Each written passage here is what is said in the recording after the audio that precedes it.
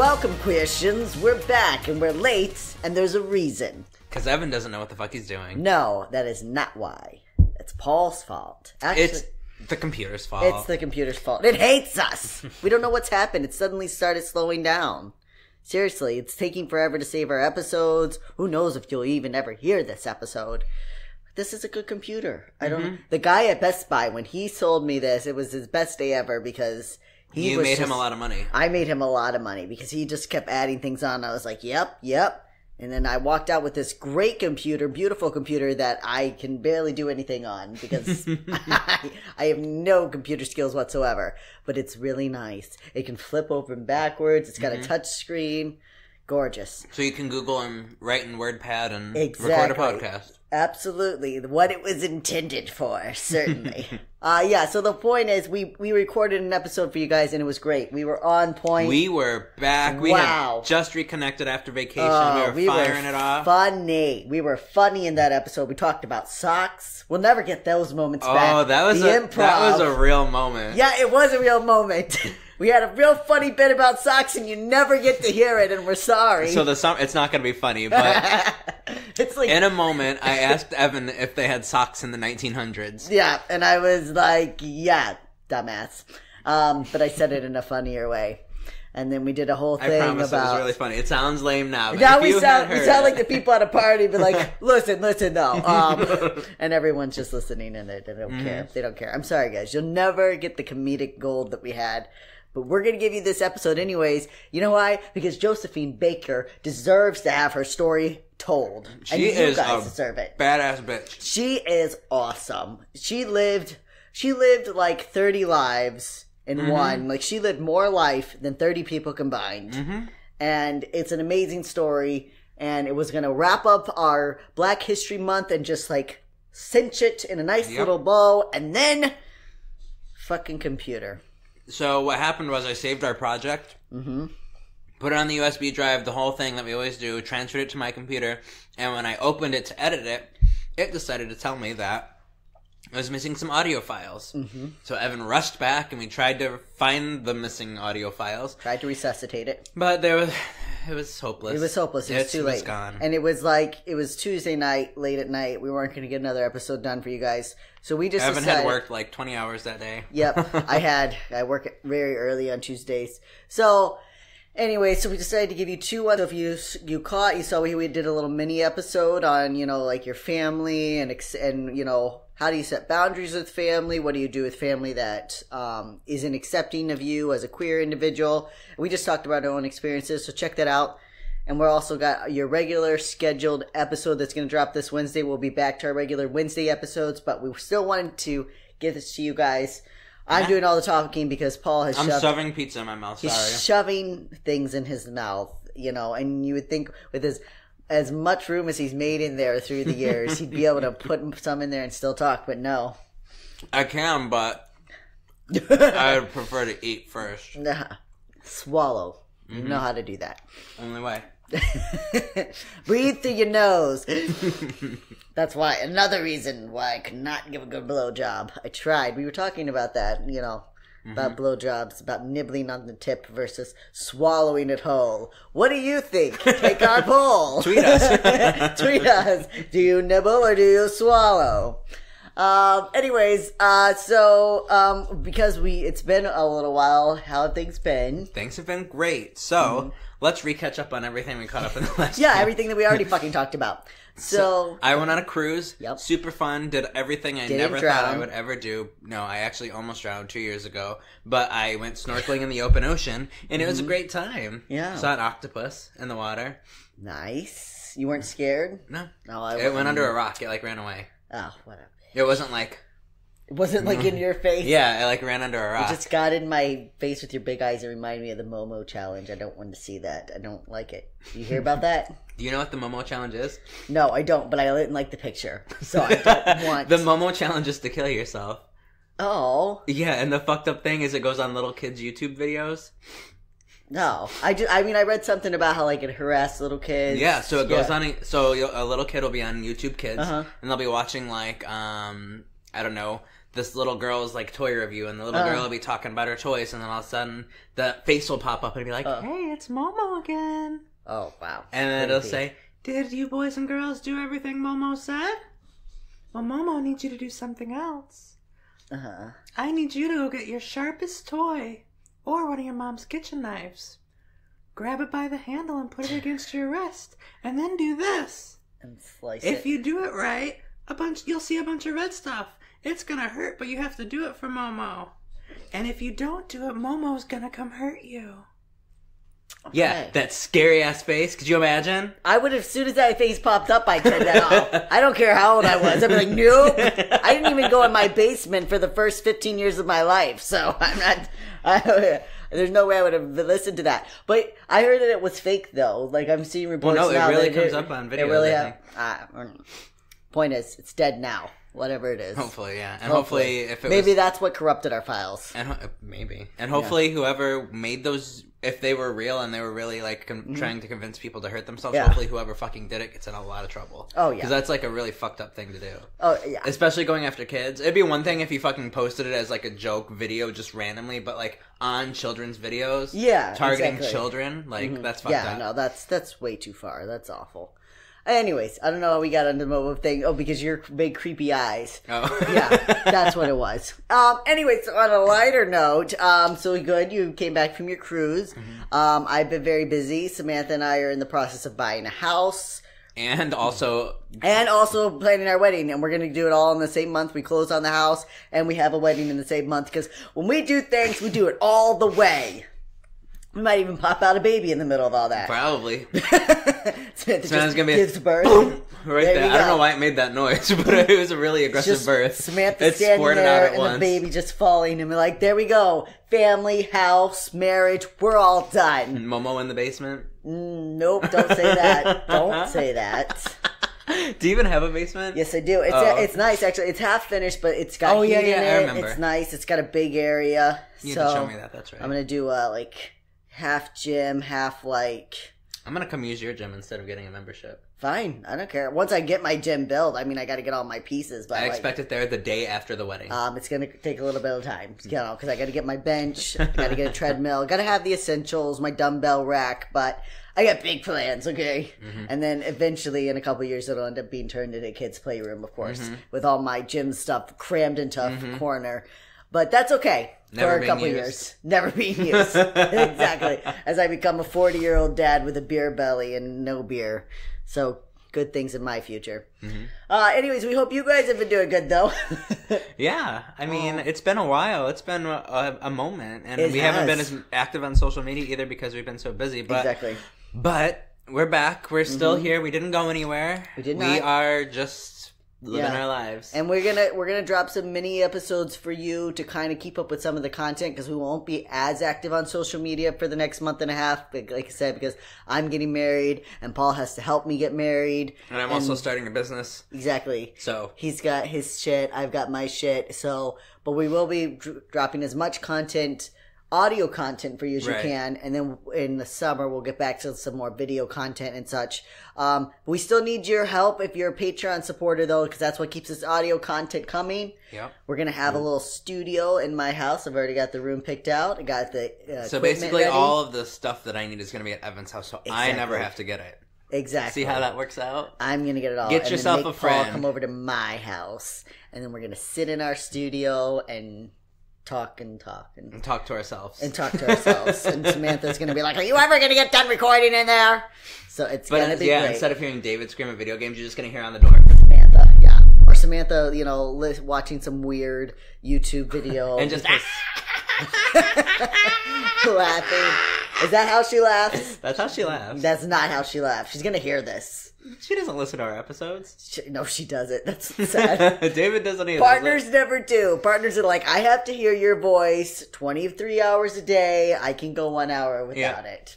That's the truth. That's just the truth. Anyways, I guess we should get into this episode because we got to blow through this. We got other stuff to do. Yep. Josephine Baker, though, everyone. You're going to enjoy it. Okay. I thought your computer shut off. No, I'll lose my fucking mind. All right. Josephine Baker. And again, real quick, another disclaimer. As we wrapped up our Black History Month stuff, again, we realized we're two white guys talking about Black history. We wanted to honor the month. We didn't have the equipment or the ability to invite on guests as we would like to do. Hopefully in the future we can do that, especially now that we'll have a little studio set up in a couple months and we'll have better equipment and access, but we didn't have that. But still wanted to do the best we could. So please bear with us. We understand, and use the resources that we recommend because they're all written by people of color. And they're all really good. Yeah, they're all really good stuff. So, without further ado, Josephine Baker. On June 3rd, 1906 in St. Louis... How do you say it? St. Louis? Okay, why do I want to say Louis? Is that Louis in like a people different... say meet me in St. Louis. Oh, okay, that's probably why. On June 3rd, 1906 in St. Louis, Missouri, Frida Josephine McDonald was born to Carrie McDonald and Eddie Carson. Josephine's parents were both former slaves of African and Native American descent. Carrie made her living as a washerwoman, and Eddie was a professional vaudeville drummer. And apparently being a vaudeville drummer was an exciting career because shortly after Josephine's birth, her father abandoned the family. However, it should be noted that Josephine's son debates the validity of Eddie as his grandfather. In the biography, Josephine, the Hungry Heart, Jean-Claude states the following. The records of the city of St. Louis tell an almost unbelievable story. They show that Josephine Baker's mother, Carrie McDonald, was admitted to the exclusively white female hospital on May 3rd, 1906, diagnosed as pregnant. She was discharged on June 17, her baby, Frida J. McDonald, having been born 2 weeks earlier. So why 6 weeks in the hospital?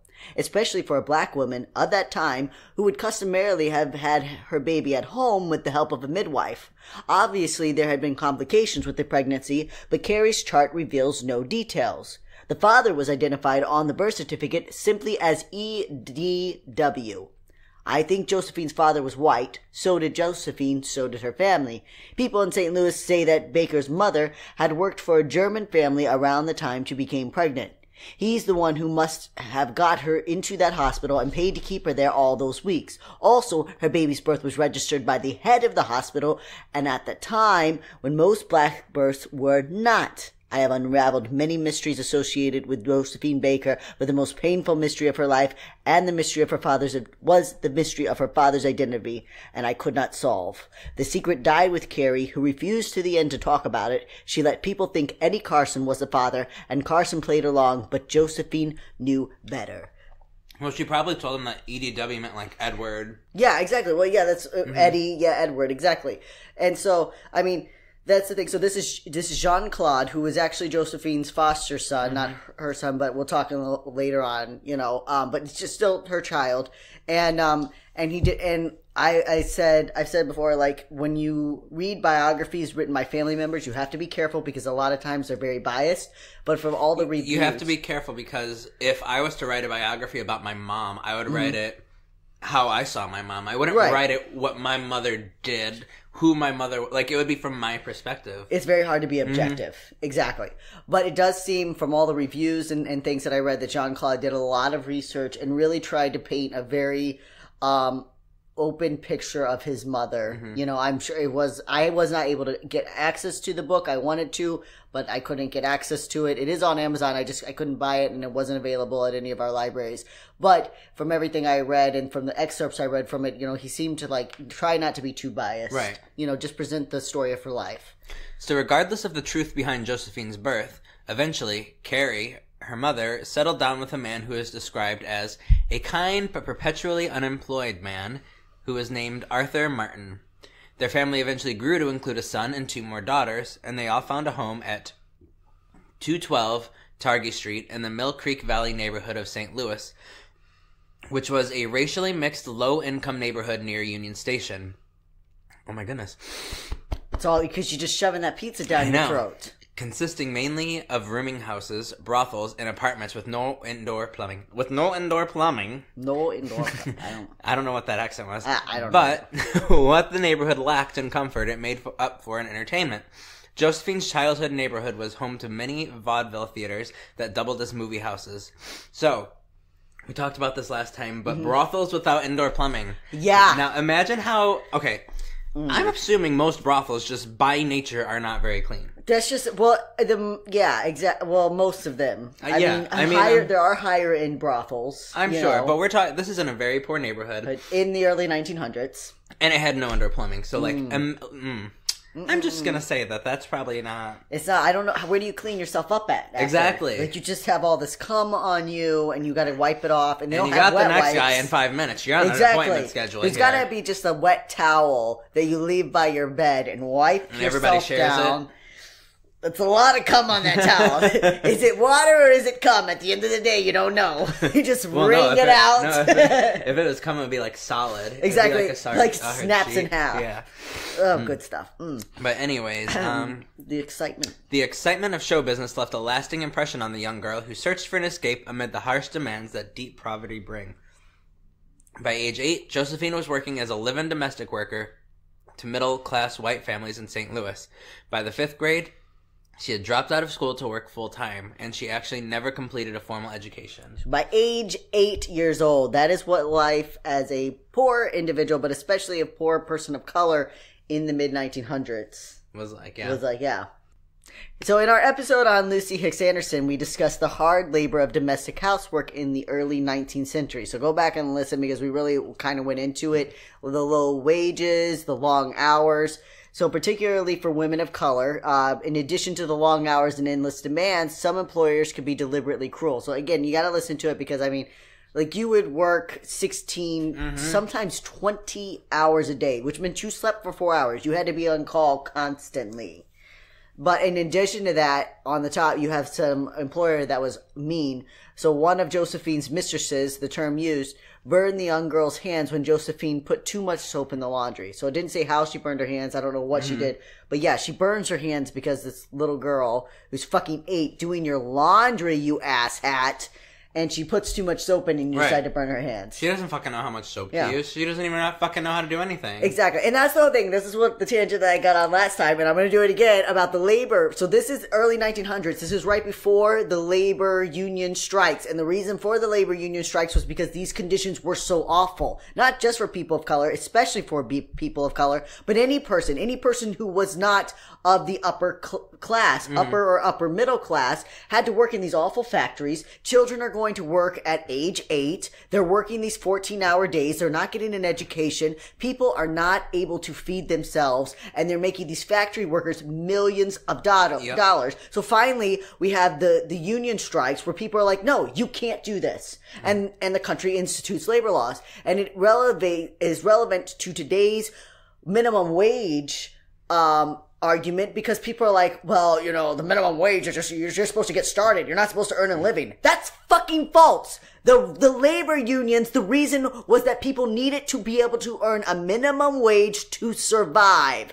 That is why we did that, because people were not surviving before. So we said, here's the minimum wage that you need to survive as a human being. You know what's happened today? You can no longer survive on a fucking minimum wage. On the minimum wage, when it was established, a man could work a minimum wage job full-time, support himself, his wife, and his 2 children. Exactly. And own a house with a white picket fence and a car, 2 cars, like, could go out, could go party, could go to concerts. I don't know about partying. You would at least, I don't know if you could go party. Well, by go party, I mean go to the bar and hang out. I don't mean like go blow shit tons of money on drugs and stuff, but I mean, you could at least live comfortably. You could feed your family, you could have a roof over your head, you could own a car, and you could do that on one person's income. Right. You know, and today, 2 parents work full time and can barely do all those things. Without a kid. Without a kid, exactly. Like Samantha and I mean, we could, support a kid, but we both, Samantha has a college education.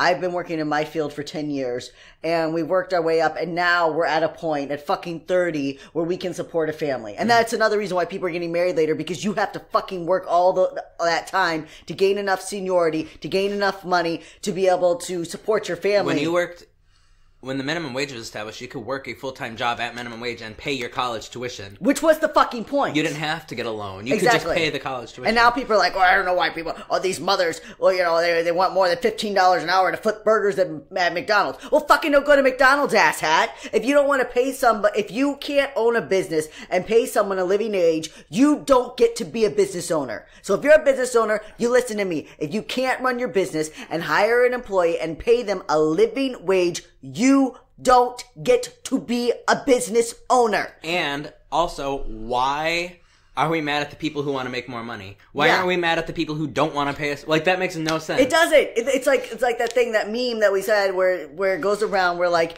people are like, why should a McDonald's worker make $15 an hour and an EMT only makes $15 an hour? Why the fuck is an EMT making $15 an hour? Why is this guy working hard, saving lives, and making $15 an hour? The issue is not that the McDonald's worker needs to make should make less money. The issue is the EMT is not making enough money. So raise his wage and then raise the McDonald's worker's wage. Like, why is this a fucking problem? And it's not an issue of not being able to afford it, because we have so many millionaires and billionaires in this country because of the people working at an underpaid rate. Yeah. Like, it's not because they can't afford it. They're why just is it that the Walton family will never have to work again, that own Walmart?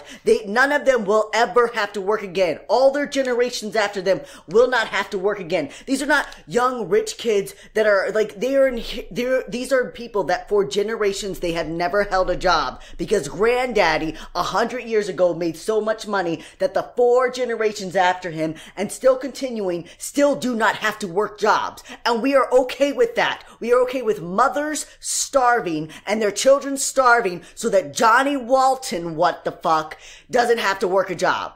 Are you fucking kidding me? I can't get it. I can't wrap my mind about it. Hey Queerstians, do you own a business? Are you an author or an entertainer? And would you like a great way to grow your audience? Well, this commercial slot could be yours. For just $20 a month, we can advertise your show on our podcast. And as a rapidly growing queer content source, we want to help get your name out there. So if you want even more promotion, you can just choose our $30 tier to get ads and links on our website. And for only $40 a month, we'll review your product on our YouTube channel and link it to all of our social media. So go ahead, send an email to yourqueerstory@gmail today, or reach out to us on social media via Messenger. And let us make your business a little more queer. Bye. Bye. Anyways, we gotta come back.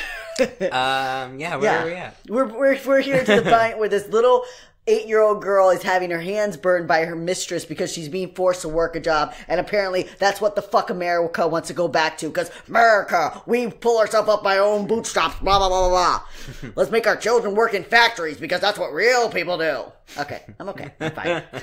So, you go ahead. You started. So at 13, she left domestic work and picked up a job as a waitress at an old chauffeurs club on Pine Street. She also lived as a street child in the slums of St. Louis, sleeping in cardboard shelters, scavenging for food and garbage cans, making a living dancing on street corners. And again, this was not because her family had kicked her out of their home. This was regular for children because the families were so poor that the children at age 13, they're like, well, now you're on your own. So again, that's what you want to return to rather than taxing the billionaires, you fuckheads. Go ahead. So it was at the old chauffeurs club where Josephine met Willie Wells and married with him the same year. Yes, that's right. 13 years old, she was married. Mm-hmm. However, the marriage, surprisingly, lasted less than a few years. And Josephine said she was incredibly unhappy. We did try to find out more information for you guys, but there wasn't much.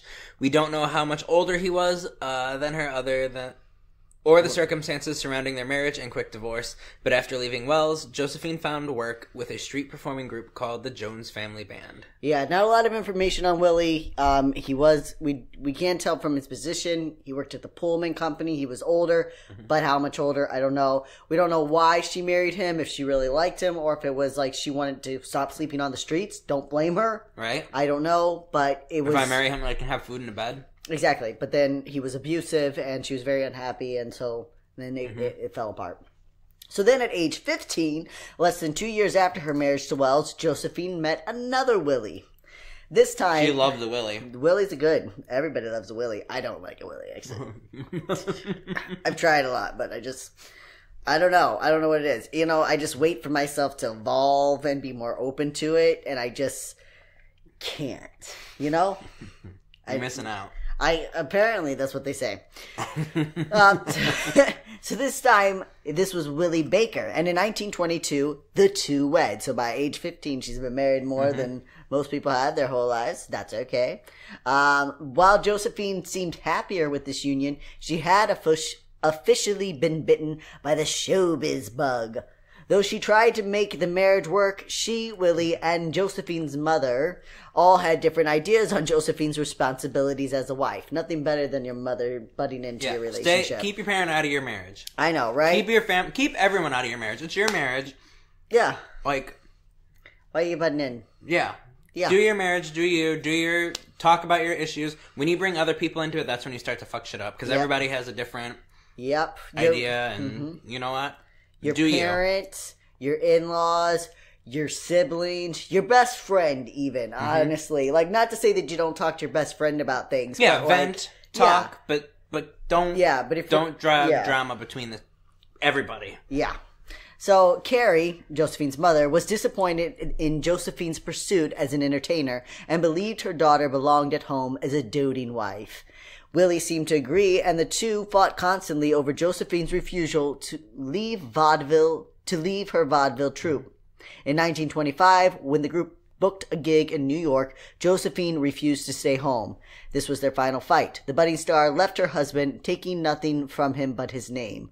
As her career was breaking through, Josephine MacDonald felt her name held a better ring as Josephine Baker. And it did. And we talked about this last time, but again, it was fucking lost. If you're dating someone who doesn't want you to pursue your dreams, stop dating them. That's not worth it. I have my own goals. David has his own goals.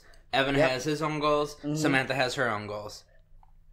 And if you're dating someone who wants you to not pursue your goals so they can only pursue theirs and have you, like, at home or whatever, like, it's just not worth it because... maybe you're happy now and you want to make the excuse, oh, whatever, he loves me, I'm never going to find someone like this, or whatever what excuse you might be making. 10 years down the road, you're going to say, fuck, I wasted 10 years of my life. Yeah. I wasted 10 years that I could be working on that goal. I wasted 10 years that I could have been working on that passion. Yeah. How often do we see young kids that are like, I'm not going to go off to college because I'm dating this boy, I'm dating this girl. Really? This person? Like...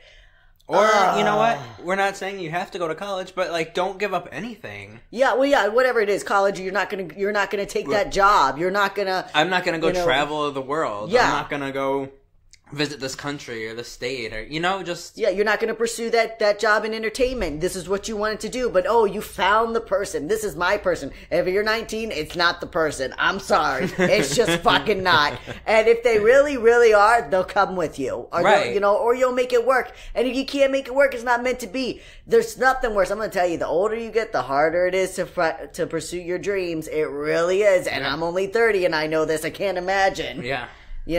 So... yeah, kids, live your life. They'll come along. Don't worry, you're not going to be lonely.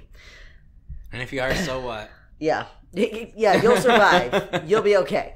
So it is possible there was another reason for Josephine to officially end things with Willie, which they didn't officially end things for actually about a decade, much like the way I was married for 4 months, but technically, legally was married for, 6 years? Yeah. 6 or 7 years I was legally married, but I was only together for 4 months.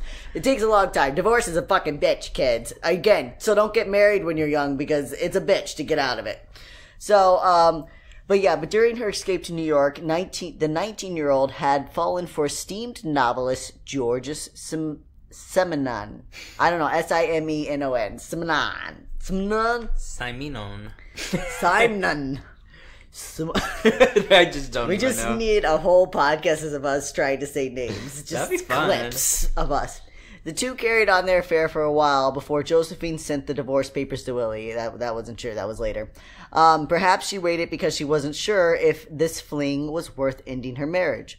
According to Josephine's son, Jean-Claude, this wasn't her first affair. She had also carried on with a blues singer back home before leaving for the big city. A blues singer by the name of Clara Smith, whose on-stage nickname was Queen of the Mosers. You ruined I the ruined the whole thing. thing. No, just whose on-stage nickname was Queen of the Moaners. That's the best stage name. It's the best lesbian stage name, Queen of the Moaners. I'm sure It's she a good was. gay stage name, too. Yeah, it's just a good name, Queen of the Moaners. And she was pretty, but Josephine was gorgeous. Josephine was gorgeous. You I need to look questioned up- things when I was like, wait a minute. Wow, she was. I was really confused. I was got a little hot. Very hot bothered. We'll I didn't know what include was some going pictures, on. but if you can't wait, look her up right now. Josephine Baker, she was fucking something. And she was a bisexual. So she, her whole life, she dated men and women. She was very fluid with her sexuality her entire life. It was never an issue for her. She did marry a few men, but also marrying women wasn't an option. Right. So it was a different it's hard to know, different mindset. Like, it wasn't an option. So, I don't know. It just is a lot. When it's not an option, it really shapes a lot. It does. It really does. And as her love life and especially sex life flourished, so did Josephine's career. When the Jones family band split, she tried to advance as a chorus girl for the Dixie Steppers in Sissel and Blake's production Shuffle Along. She was rejected because she was too skinny and too dark. Undeterred, she learned the chorus lines routines while working as a dresser. Thus, Josephine was the obvious replacement when a dancer left. On stage, she rolled her eyes and purposely acted clumsy. The audience loved her comedic touch, and Josephine was a box office draw for the rest of the show's run. The star then started picking shows on off-Broadway productions before eventually landing roles on the chorus line of huge Broadway revues. She was so successful as a dancer that she was billed at the time as the highest-paid chorus girl in vaudeville. Unfortunately, like many vaudeville entertainers during the time, her career began with blackface comedy at local clubs. This was the entertainment of which her mother had especially disapproved. However, these performances landed Baker an opportunity to tour in Paris, which would launch her solo career and change the course of her life. Yeah, so I mean, there's been a lot in the news lately about blackface, obviously, because, all these, young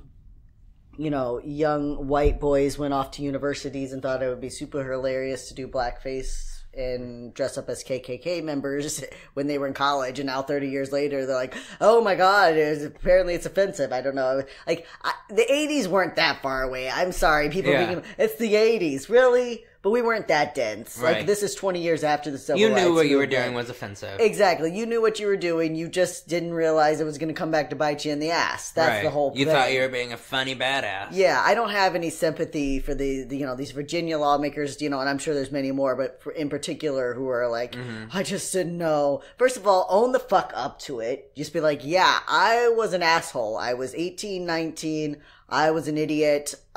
Through the years, I grew, I learned, I'm very sorry. Instead of, the Virginia governor lying and saying that it wasn't even him. He's like, that wasn't even me. They're like, actually... they tagged you in the picture, but sure, I guess the yearbook got it wrong.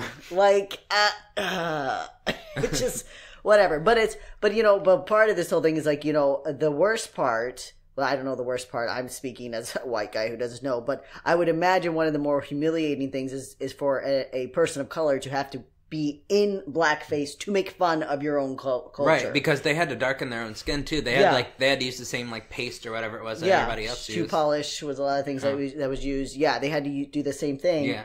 And degrade themselves further so that a bunch of white people in the audience could laugh at them so that they could earn their paycheck and and not have to work a miserable job.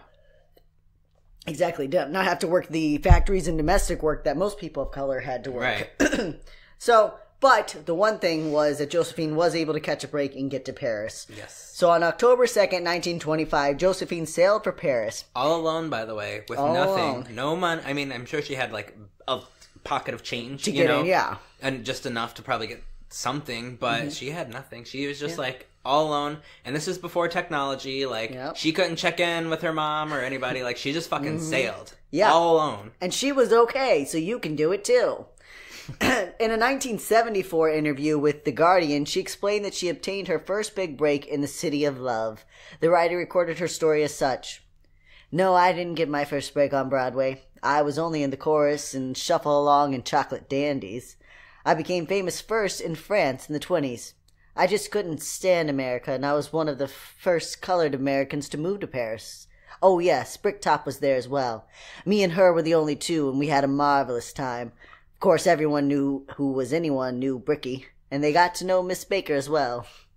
Mm-hmm. Bricky. That's such Bricky. A 1920s name. And my friend Bricky here.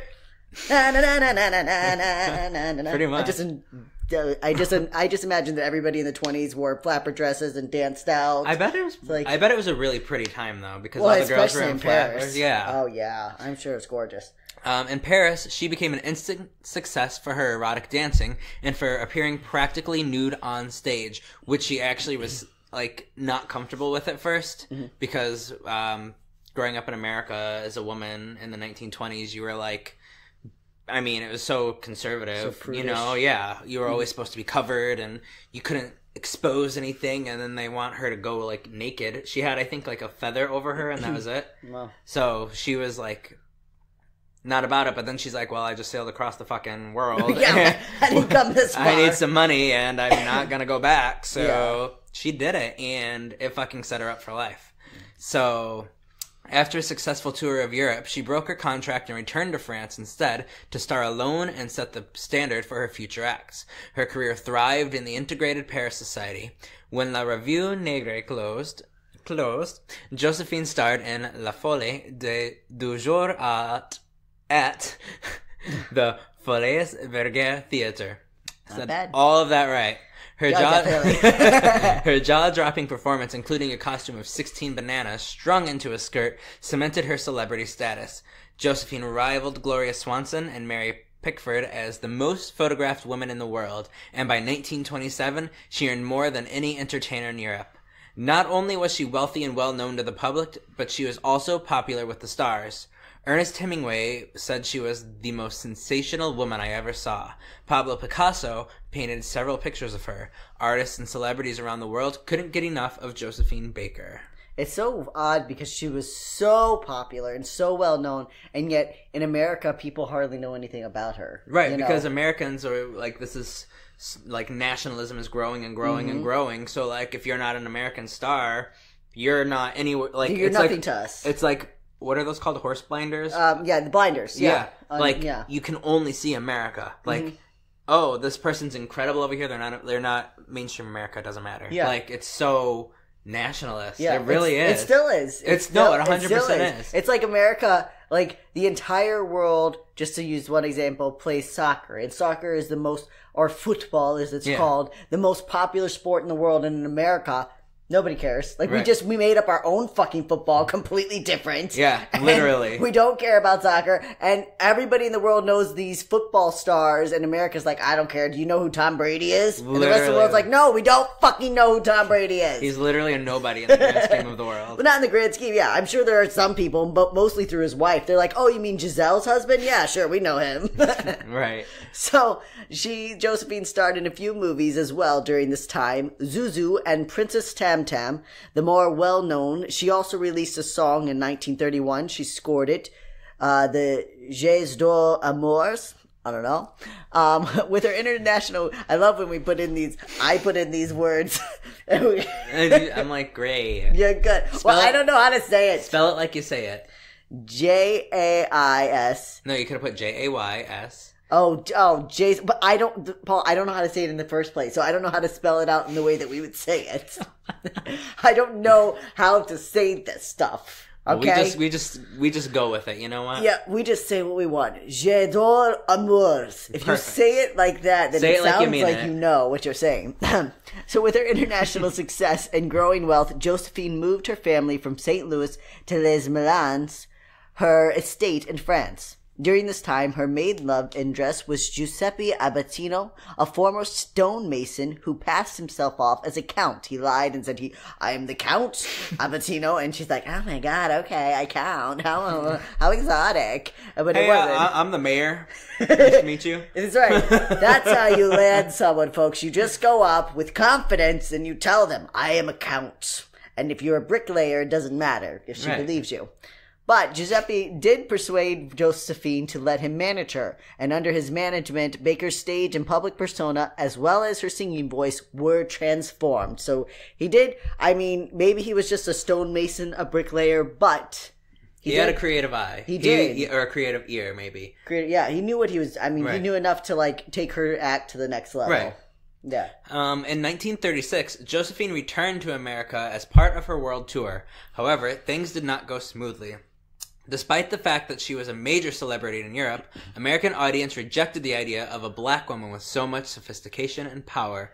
Newspaper reviews were equally cruel. And also, she got a hotel in New York, and it was like this high-end hotel, and they were like, oh, I mean, I guess you can stay here. But you're going to have to use the servants entrance in the back because we can't have the good white people of this country seeing you coming into our hotel. Exactly. It's like if Taylor Swift or Lady Gaga went somewhere else and they're like, look, we're glad that you're here, but if you could just sneak in the back so nobody knew that you were here. Like, that's how insulting and degrading it was. She's a worldwide star, and they're making her sneak in the back just because she's black. Right. It was really very insulting. It's where am I at? Oh. In the reviews of her appearance in Ziegfeld Follies, Time magazine referred to her as the N-word, which we're definitely not going to say, wench, whose dancing and singing might be topped anywhere outside of Paris. Which again shows the American arrogance that this worldwide star, they're like, this wench, she can't even sing. It's like anybody outside of Paris would be better than this woman. Right. As if Paris isn't the epicenter of culture and art and entertainment. You dumb fucks. Like, no, here in America, we got all the entertainment. We got the best stuff. While other critics said her voice was too thin and dwarf-like to fill the Winter Garden Theater, which she didn't use a microphone. I don't know why she didn't use a microphone, but her voice did actually not fill the room. It wasn't her best performance. But that being said, if she had been white, the review may have been like, oh, she was a little quiet, but she was all around good. 4 out of 5. Yeah, she was off her game. I mean, she admits that it wasn't her best performance. Right. I'm sure she's nervous. She's going back to America. That's never been good to her. Ever. And she's performing in front of an audience that's already, like, just being thrown off. I mean, you're going back to America, and the first thing you encounter is, oh, could you come in the back? Like, you've been living openly and proud for the last decade, not even thinking about your skin color. Right.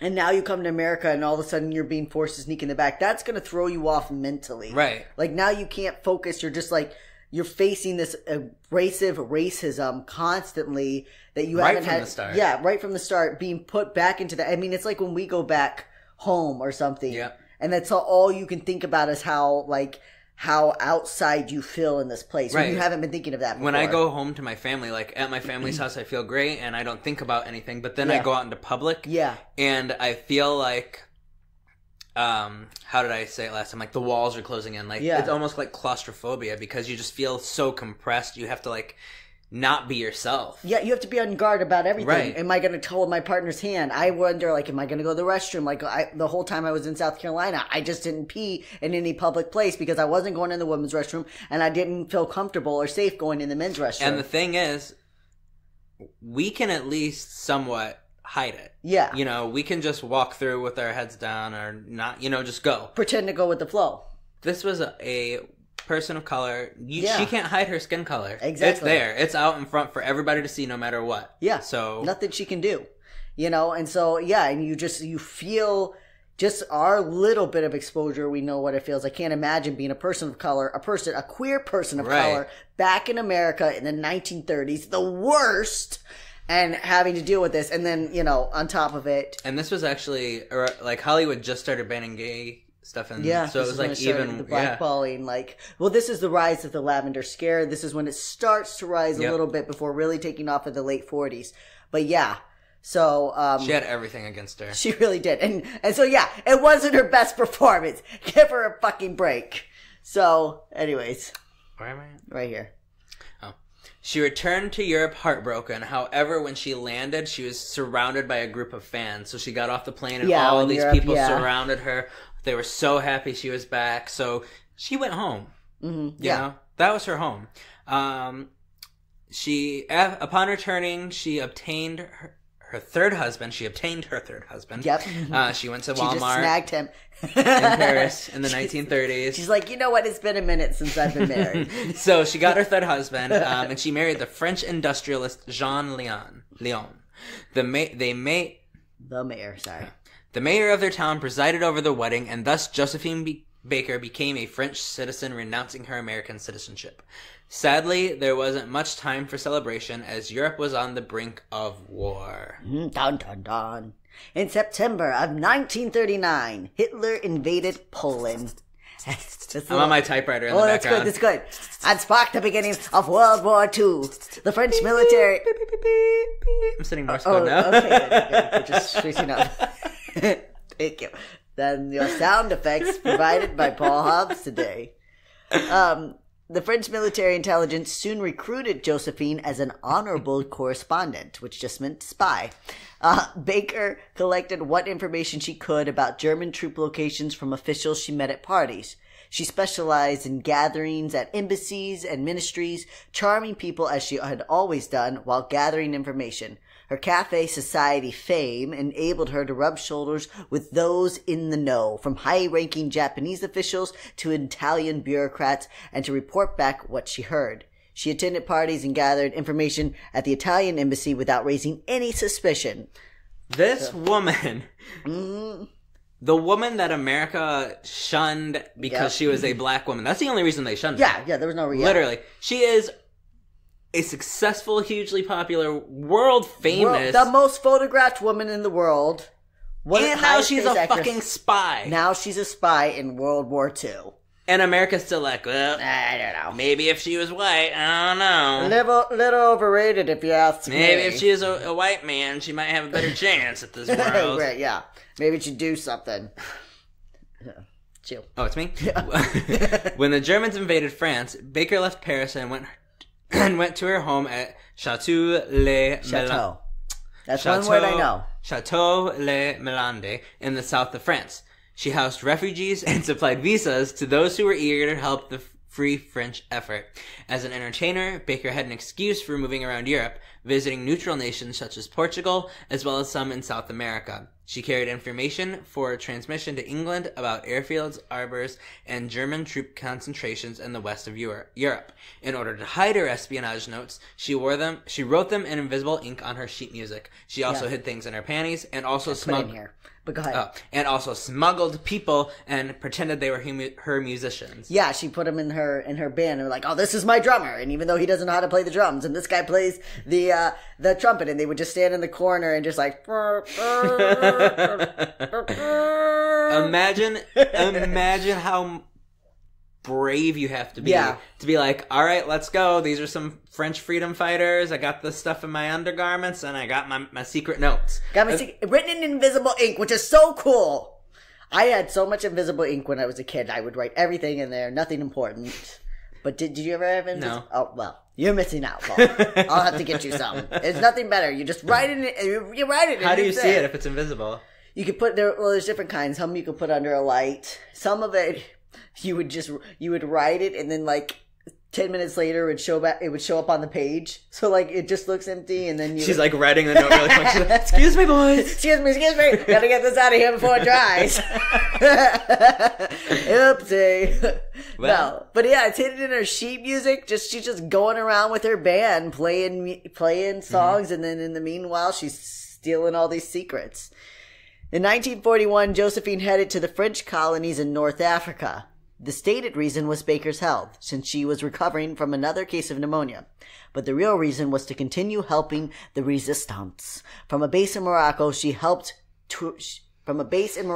made tours of Spain, and she penned notes with information she gathered inside her underwear. As I already spoiled. As he spoiled. Counting on her celebrity status to avoid a strip search, which I'm sorry. But if she had come through my line, I would have made sure there was a strip search. I'm sorry, ma'am, but we're going to have to search you. Josephine Baker. No, I wouldn't have been a pervert old man. But who knows? In another life, it's possible. During this time, Josephine had a miscarriage. In fact, she had endured several in her life, but after this one, an infection developed, and it was so severe it required a hysterectomy. For several months, she was incredibly sick and heartbroken. Though she could never have children of her own, Josephine adopted 11 children and housed and fed countless more.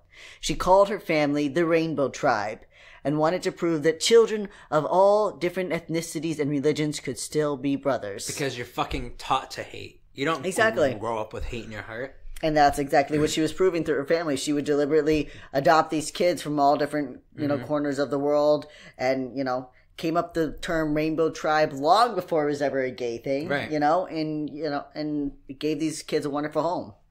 So as she struggled with her pain emotionally and physically, Josephine willed herself to rally to the cause and recovered. She then started touring to entertain British, French, and American soldiers in North Africa. The Free French had no organized entertainment network for their troops. So Baker and her entourage managed for the most part on their own. They allowed no civilians and charged no admission. This was another of the many ways that this incredible woman served her country and the world in the fight against Nazism.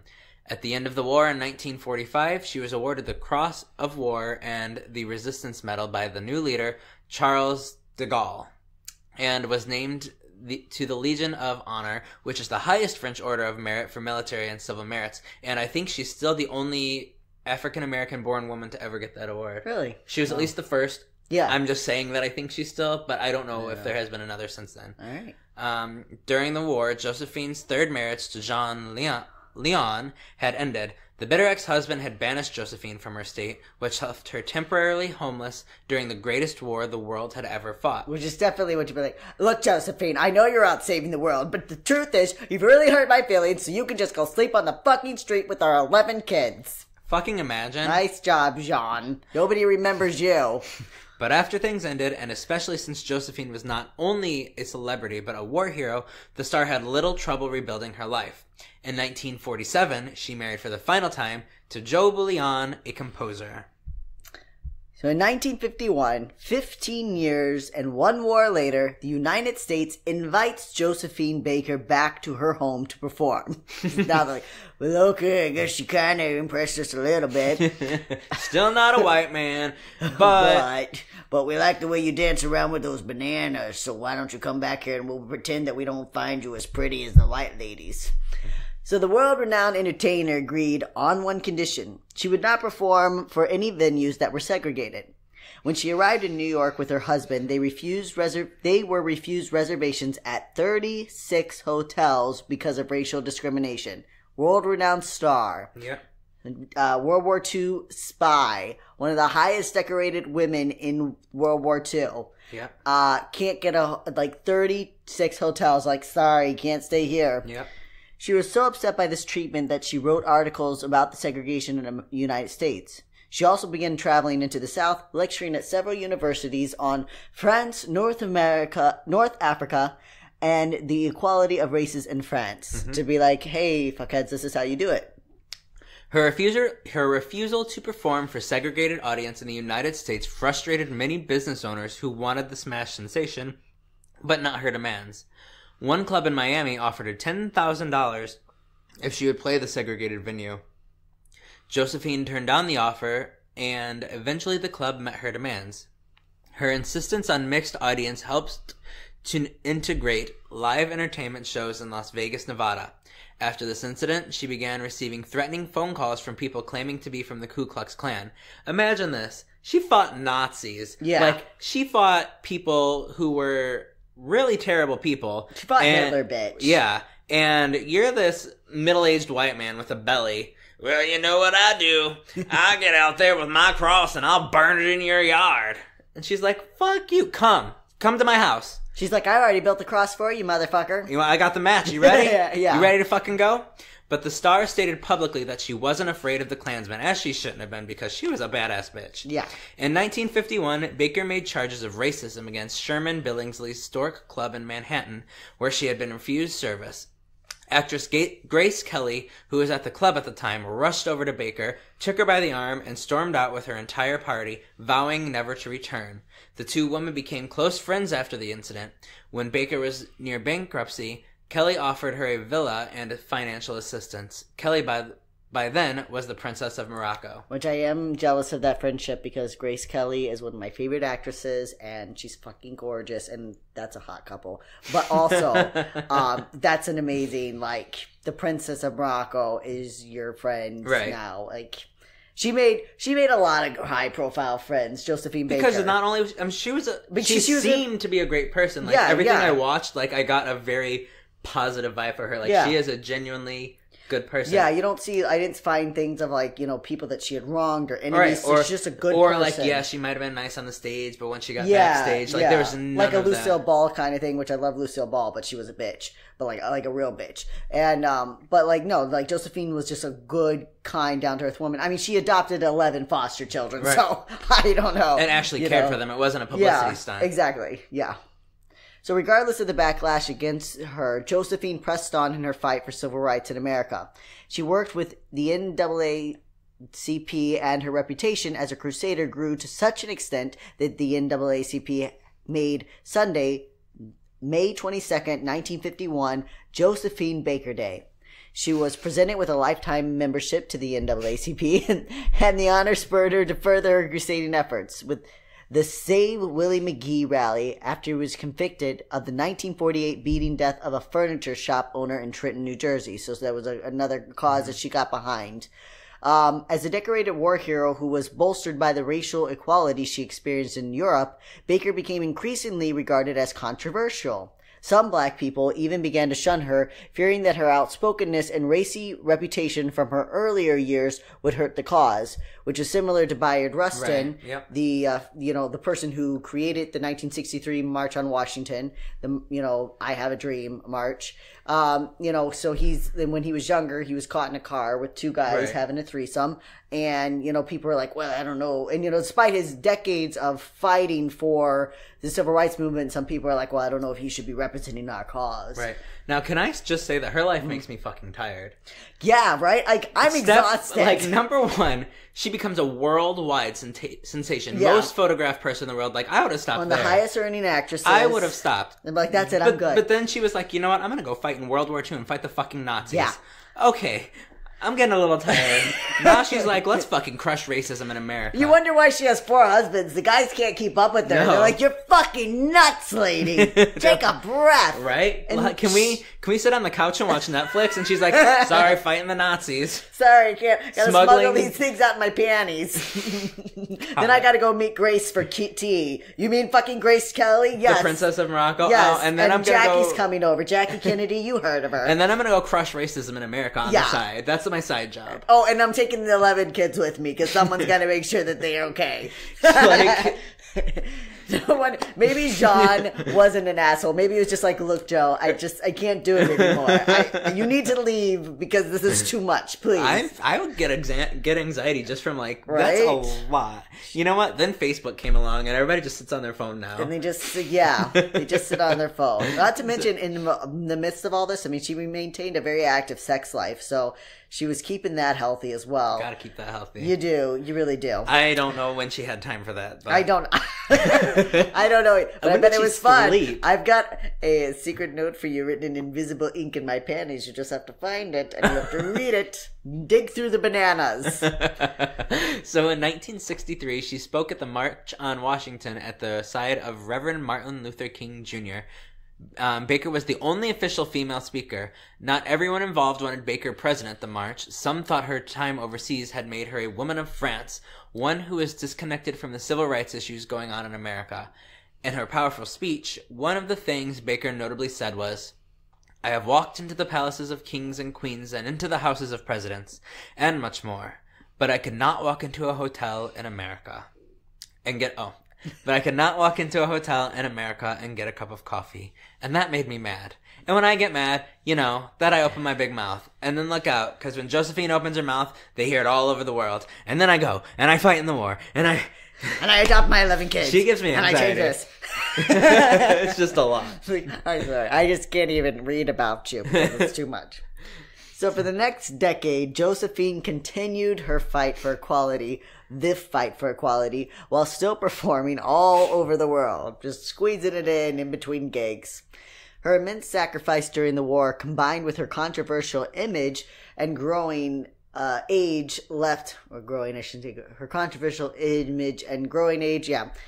her nearly penniless toward the end of her life. But her good friend, Grace Kelly, was there to take care of her, as well as her many children and friends across the globe. On April 8th, 1975, Josephine starred in a retrospective review at the Balbino in Paris, Josephine a Balbino 1975, celebrating her 50 years in show business. The review, financed notably by Grace Kelly and Jackie Kennedy, opened to the rave reviews. Demand for the seating was such that fold-out chairs had to be added to accommodate spectators. The opening night audience included Sophia Loren, Mick Jagger, Shirley Bassey, Diana Ross, and Liza Minnelli. 4 days later, Baker was found lying peacefully in her bed, surrounded by newspapers with glowing reviews of her performance. She was in a coma after suffering a cerebral hemorrhage. She was taken to the hospital where she died at age 68 on April 12, 1975. That's how she went, surrounded by reviews of how amazing her final performance had been. It is a beautiful way. That was the life. That's the life, kid. Nobody tops that. Nobody tops that life. You can't top that. You can't. She lived more lives in one life than so many people. Just an amazing woman. And some people won't move out of the same town they went to high school in. I know, right? We got two ends of the spectrum here. It's sad. There's so many things that she did, fighting, against Nazism, fighting for racial equality. Our president wouldn't even go to Vietnam because he had bone spurs. Yeah. But he's the president of the fucking United States, the same country that wouldn't allow Josephine Baker to stay in a hotel because she was black. Even though she fought Nazis. But 36 hotels were like, no, sorry. But definitely make Donald Trump the funky president of the United States. And defend him to the death, right? Oh, yeah. Yeah. We love patriots. Okay, we're going to be mad at Colin Kaepernick for kneeling during the national anthem because he's opposing racism that's still prevalent in America, but we're going to be okay with voting in a draft dodger. Makes a lot of fucking sense, people. Makes a lot of sense. But anyways, so that is for you. We hopefully this episode makes it to you. It's the second time we recorded it. Good luck. Because there's not going to be a third time. I'm going to tell you that. It'll be live the third time. Yeah, it will be. Just me and Paul standing on a street corner shouting it out so we get it out somehow. But yes, please make sure, again, A Hungry Heart, the Josephine Baker story by Jean-Claude Baker. Read it. That's your recommended resource if you can get a hold of it. If you don't want to read it, but you want more information, go to YouTube, type in Josephine Baker. There are 2 great documentaries that you can watch, that you can listen to. You don't even have to watch. You can listen to it podcast style. They are phenomenal. And you can, you actually get to hear her sing a couple songs in it. And she has a beautiful voice. Yeah. On top of her beautiful everything else. Make sure you look up some pictures, and behave yourselves. She's a classy woman, okay? And also if you can go to our Patreon, Your Queer Story, and donate even $1 or contribute, join us. We appreciate it. It helps us keep this podcast going, and we appreciate you guys. So stay queer. Don't get a lobotomy. We love you, our suckling sapphis. And our super sexy allies. That's right. And bye. Goodbye.